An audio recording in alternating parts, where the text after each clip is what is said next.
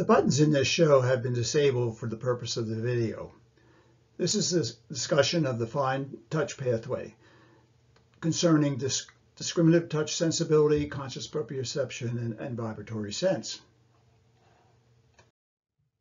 The show will be divided into two parts, that showing dealing with the fine touch pathway from from the head region.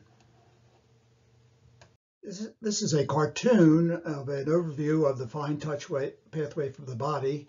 This pathway deals and records two-point discrimination and position and movement sensibility and vibratory sense. As you can see, it's a 3-neuron pathway. The neuron 1 does ascend the posterior funiculus.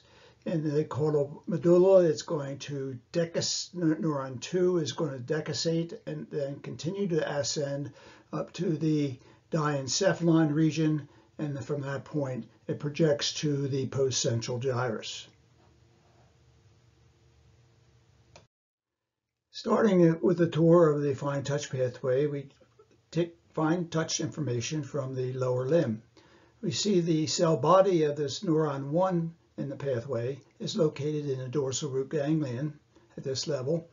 We'll note that all the neuron 1 cell bodies in this pathway from the body are located in dorsal root ganglia.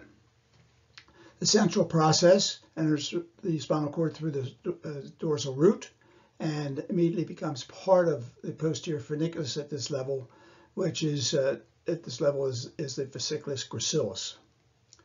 Note that these fibers are going to be somatotopically organized, in that parts of the body can be represented in this posterior funiculus, and we'll follow this as we go rostrally.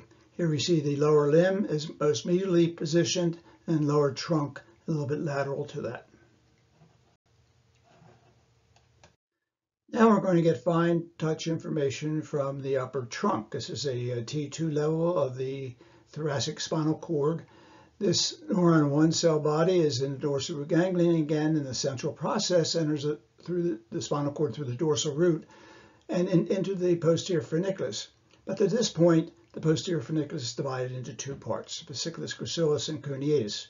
This process from the upper trunk becomes part of the fasciculus cuneatus.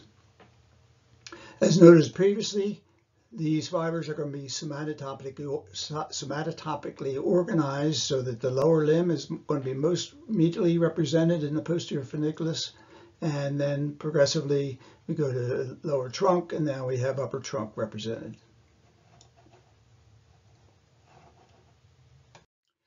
At the cervical enlargement region of the spinal cord, we're getting fine touch information from the upper limb.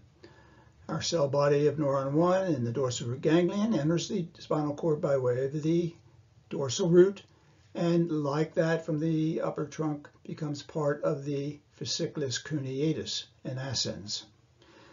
The somatotopic organization continues so that the upper limb is now represented the most laterally in the group of fibers in the posterior funiculus.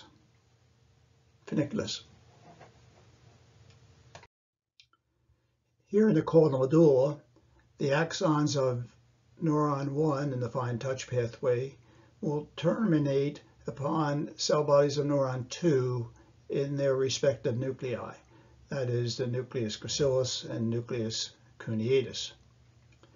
These cell bodies are organized in a similar way in a somatotopic fashion, with the lower limb cell bodies being more medial and the upper limb more lateral.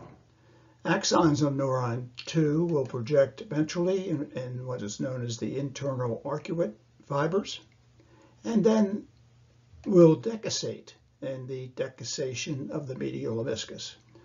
Upon entering the contralateral medial lemniscus, they will continue to ascend through the brainstem. Here in the rostral medulla, we continue to see these neuron 2 axons ascending in the medial lemniscus, and these fibers are organized in somatotopic fashion so that the upper limb is fibers are most dorsal in the medial meniscus and lower limb most ventrally positioned. In the pons, axons of neuron 2 continue to ascend through the medial meniscus, which now has rotated about 90 degrees. Somatotopy is still maintained, with the upper limb being most medially represented and the lower limb laterally represented in the medial meniscus. In the midbrain region, the medial meniscus continues its rotation at under 90 degrees, so now the axons of neuron 2 are oriented in the fashion that somatotopically the upper limb is now more ventrally positioned to the lower limb, which is of course dorsally positioned.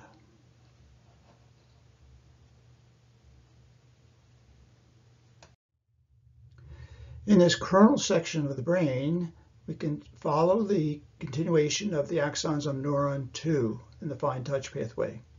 Here they will terminate upon a nucleus of the thalamus known as the ventral posterior lateral nucleus. And these will terminate on the cell bodies of neuron 3 within that nucleus. Axons of neuron 3 will project to the cerebral cortex by way of the posterior limb of the internal capsule and the corona radiata. They end upon neurons or cell bodies in the postcentral gyrus, and they do so in a somatotopic manner so that the upper limb is most laterally represented by those fibers and the lower limb are found most medially in those fibers. In fact, the lower limb does extend onto the medial surface of the hemisphere. The fine touch information that is received by the neurons in the postcentral gyrus is basically raw data, and that information has to be analyzed further so that one is able to describe the size, shape, or texture of an object, and this is known as stereognosis, or they may further, based on that information, be able to identify an object, and this is known as tactile gnosis. This basically takes place a little bit more posterior, adjacent to the postcentral gyrus, in areas 5 and 7, where this analysis takes place and allows us to have stereognosis and tactile gnosis. This is a summary of the fine touch pathway from the body, and it's showing various components. Remember, it's a 3-neuron pathway, and that is illustrated here, and it gives you the synopsis of that information that we just covered in this portion of the slideshow. This is an overview of the fine touch pathway involving the head region. It is a 3-neuron pathway also, with the trigeminal nerve being the primary cranial nerve that is involved in transmitting this information. Cell body of neuron 1 is found in the semilunar ganglion. Neuron 2, there's a central nucleus at the pontine levels, as we will see. And cell body axon neuron 2 ascends to terminate in the thalamus. And neuron 3 then projects from the thalamus to the postcentral gyrus. The 3 divisions of the trigeminal nerve are responsible for receiving fine touch information from an area that covers all external and internal surfaces anterior to a coronal plane that passes anterior to the ear. The cell body of neuron 1 that conducts the discriminative touch and vibratory senses of this pathway are found in the semilunar ganglion. The central process of this neuron 1 terminates upon a nucleus in the rostral pons, known as the principal sensory nucleus of 5. And it terminates upon the second neuron in this. Neuron 2 axon decussates at the level of the rostral pons and enters a tract known as the ventral trigeminothalamic tract and projects superiorly. The neuron 1 for the proprioception from such areas as the muscles of mastication is a little different in that it's in a separate nucleus in the rostral pons, which is the mesencephalic nucleus of 5. This is a unipolar neuron, and so it is your neuron 1. Its axon is going to project or run with neuron 2 of the for fine touch.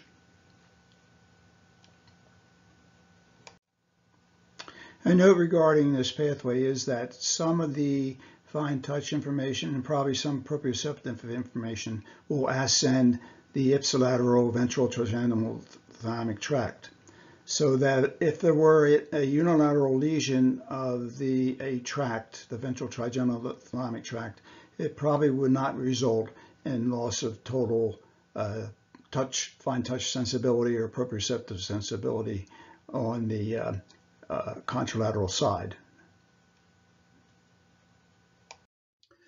So we can see here there's the ventral trigeminal tract carrying fine touch sensibility, mainly of discriminative touch and vibratory sense, and axons of neuron 2 are passing through that. This tract is very close to the medial meniscus, and also this other tract known as the anterior lateral system. So if there are lesions in this area, usually all three of those would be impacted. We have to think about that for later discussions involving multiple pathways as far as lesions are concerned. I have not shown the conscious proprioceptive pathway here for the coming from the head region, just to make it a little simpler. But just remember that if they were here, these would be axons of neuron 1.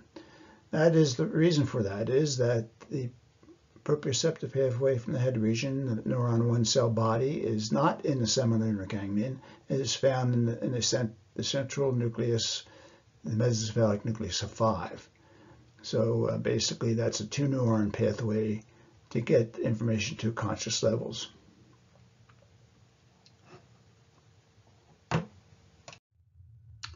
In the diencephalon, neuron 2 axons in the fine touch pathway from the head are going to be synapsing on a nucleus in the thalamus, known as the ventral posterior medial nucleus of the thalamus.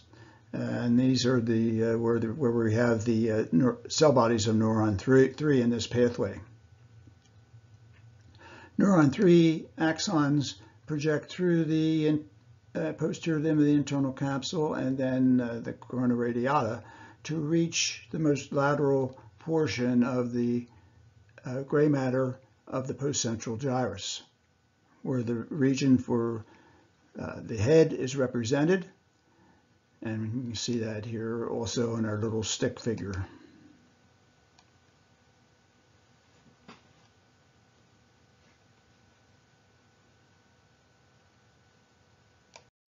And here in the lateral surface of the cerebral hemisphere, we can see the representation of the head and in the postcentral gyrus for the fine touch and proprioceptive and vibratory sensibility.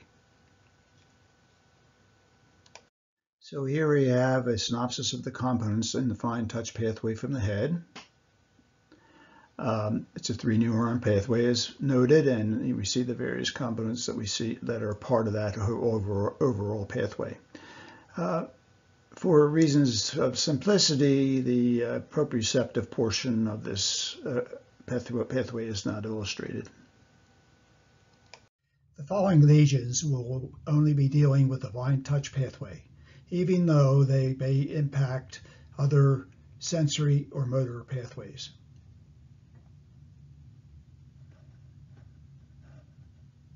Listed below are a list of terms that are often associated with deficits of the fine touch pathway.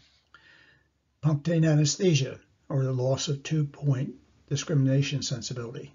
Kinesthesia, the inability to describe the position and location and movement of a body part. Astereognosis, the inability to describe the size, shape, and texture of an object. And through that, tactile agnosis, the inability to actually describe the object just by touch. And then the positive Romberg sign, which a person will show noticeable swaying when standing with their feet close together and their eyes closed. And in looking at the fine touch pathway, we have a general rule that can be expressed that if the lesion is caudal to the decussation of the medial lemniscus, that the deficits will be ipsilateral to the lesion. And if it's superior to that decussation, the deficits are contralateral to the lesion. This lesion involves the dorsal root of a spinal nerve. As you know, all sensory information coming into the spinal cord travels through that dorsal root, and the cell body of these axons or neurons are found in the dorsal root ganglion. This particular level is C5. Hopefully you'll be able to recognize that. And for this lesion, there's a range that the lesion extends is C5 through T1. So we're dealing with primary sensory neurons of the fine touch pathway coming in from dermatomes from C5 to T1. As you know, that represents this brachial plexus and certainly involves the upper limb, sensory information from the upper limb. And since we're dealing with the fine touch pathway, that we would expect to have deficits in the upper limb associated with the fine touch pathway. So the lesion involving the dorsal roots of C5 to T1, the localization in our patient where the deficits would be found would be on the ipsilateral side, the left side of the body, and because it's from the upper limb, it would be in the upper limb region, of course, as illustrated here. The deficits are those that were listed with the fine touch pathway deficits. What is not listed here is the positive Romberg sign, because that is only if the lower limb were involved, where you would see a positive Romberg sign.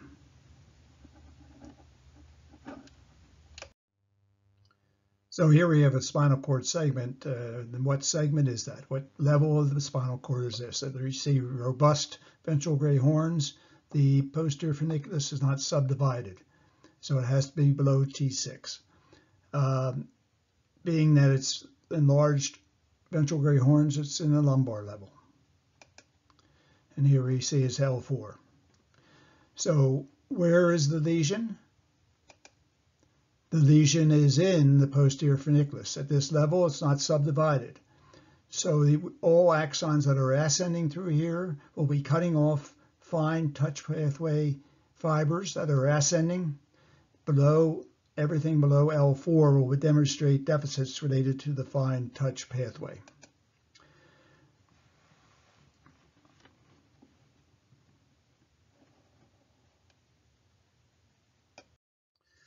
So in our patient, what would the deficits be? Of course, they would be those associated with the fine touch pathway. And in this case, because information is being transmitted from the lower limb, we expect to see a positive Romberg sign in this patient. Where would the deficits be? Because we're below the decussation of this pathway, be on the ipsilateral side of the lesion. And the lesion does involve ascending fibers that are being transmitted from the lower limb region, and as illustrated here. On the left side is where we see the deficits.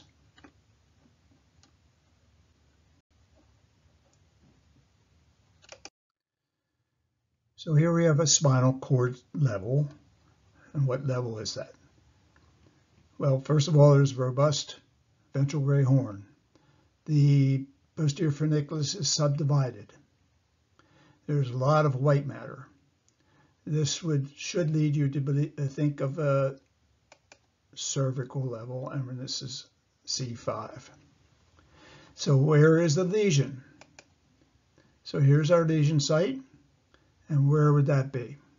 What is that area identified as? Well, it is the left fasciculus cuneatus.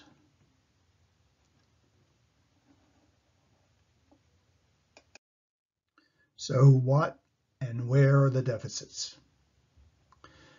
Well, the deficits are involving fine touch pathway fibers ascending in the fasciculus cuneatus on the left side. Fasciculus cuneatus is present between T6 and C1. The lesion at this level is C5. So from C5 to T6, anything coming into the spinal cord at those levels has been cut off. It cannot reach a level that's going to eventually reach the cerebral cortex. So that would be the region where we see the fine touch pathway deficits, which would include the list that we have here. Where would the deficit be? Since the lesion's below the level of the decussation of this pathway in the caudal medulla, and it's on the left side, the lesion site will be on the left side of the body, or ipsilateral side of the lesion, in other words, and it would be involve dermatomes C5 to T6 in that range because of the fibers that are ascending in the fasciculus cuneatus at this level. So it would be on the left side of the body, include the upper trunk and the left limb, would demonstrate these deficits. In this patient, what is demonstrated is a condition called tabes dorsalis, in which multiple dorsal roots are impacted in a caudal level, and this is one of the findings that occur in the late stages of syphilis. And here we see a demyelination of those axons carrying fine touch information, and it is isolated to the fasciculus gracilis because they're in particular are the dorsal roots that are involved in the below T6 level.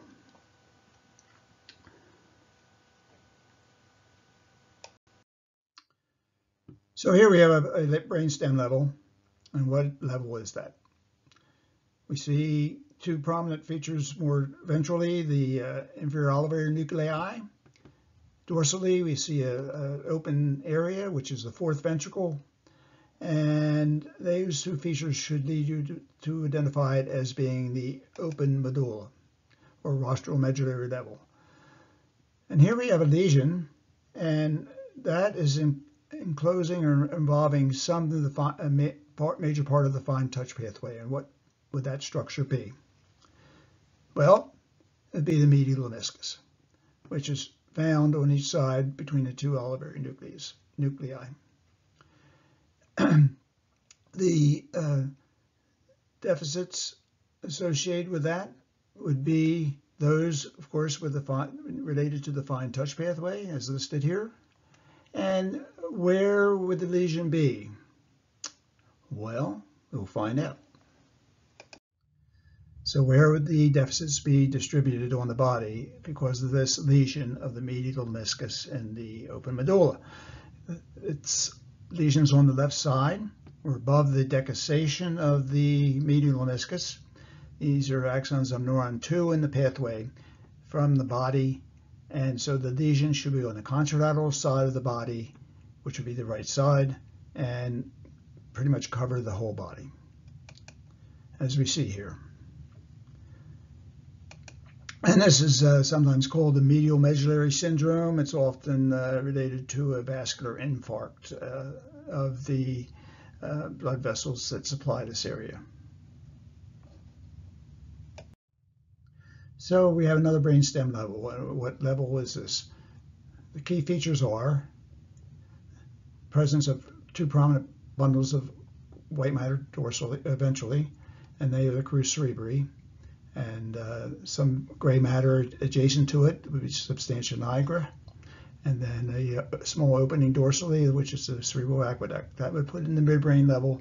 And then is it rostral or caudal? Well, there's a sign of a red nucleus or nuclei here, and also fibers of the third cranial nerve indicated. That should put it in the rostral midbrain level. What structures are involved in this lesion that we see here of the fine touch pathway? Well, the medial lemniscus is certainly in this area of the lesion, as well as the ventral trigeminal thalamic tract. What would the deficits be? Well, they'd be ones we've listed before associated with a fine touch pathway lesion. Where would that be? Well, let's look at the next slide for that. The lesion is on the left side of the body, and this is above the decussation of the medial lemniscus. So the deficits should be on the right side of the body, that is contralateral side because of that. And it would involve all the body on the right side and also the head region. And as you see, the head is not, we don't have any partial loss because fine touch pathway fibers from the head will both ascend contralaterally as well as some will ascend ipsilaterally. So there's not complete loss on the right side. So what fine touch pathway structure is found in this lesion on the medial surface of the right cerebral hemisphere? This is an area where we have an extension of the primary motor and sensory cortices onto the surface, and this region is known as the paracentral lobule. This area is supplied by one of the cerebral arteries, indicated by the arrow. That's the anterior cerebral artery. And the deficits that we see here would be those related, of course, with the fine touch pathway. And a little clue as to where the lesion may be is that I've also listed here the positive Romberg sign. So that may be a clue where the deficits are. So we'll look at the next slide. So with the lesion on the medial surface of the right cerebral hemisphere in the paracentral lobule area, we would expect to see the deficits on the contralateral side, the left side, and the part of the body involved would be lower limbs. This is the region of the hemisphere that the lower limb is represented here. So that's where we see our deficits. Some of the lower trunk is involved, and a little further discussion is also presented here.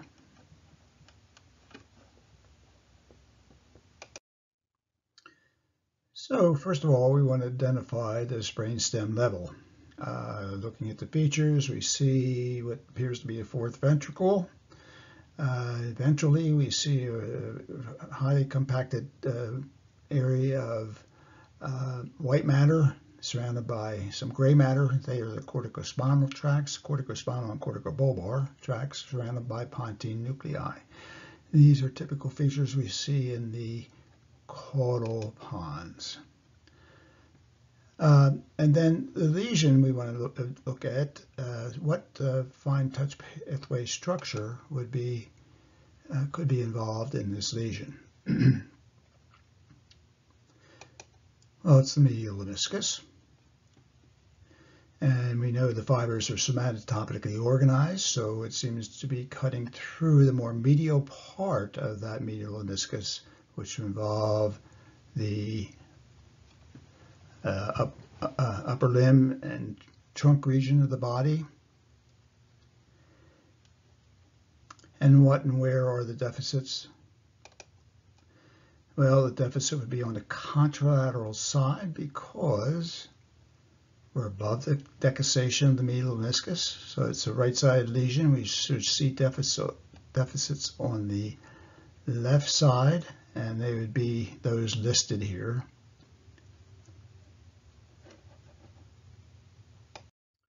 So the deficits will be on the left side of the body, and the upper trunk and upper limb on the left side due to this lesion.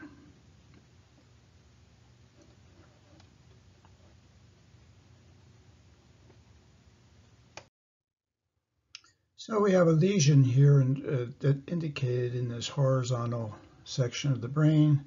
What structures related to the fine touch pathway would be enclosed within this lesion site?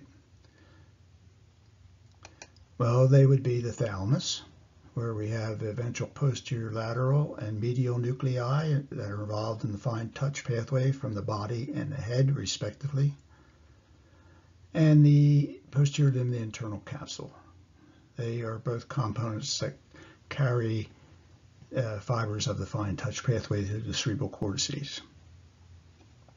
What and where are the deficits? Well, all the associated deficits related to the fine touch pathway are listed here. And where it would be? Well, the lesion's on the right side, so immediately you should think of there should be a left-sided deficits because we're above the decussation of this pathway. And since it involves areas that would be information coming from the body on the left side and the head region on the left side, those would be the areas that would be impacted.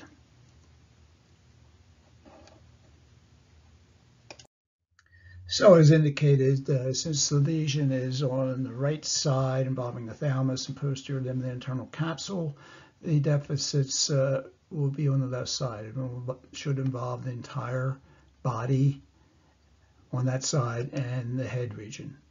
The head region is not complete because of the fact that these fine touch fibers from the head do project bilaterally, and so to the cortices, and so you wouldn't have complete loss of fine touch sensibility. And here's a little further discussion of this if you wish to read that. Take your time and do that.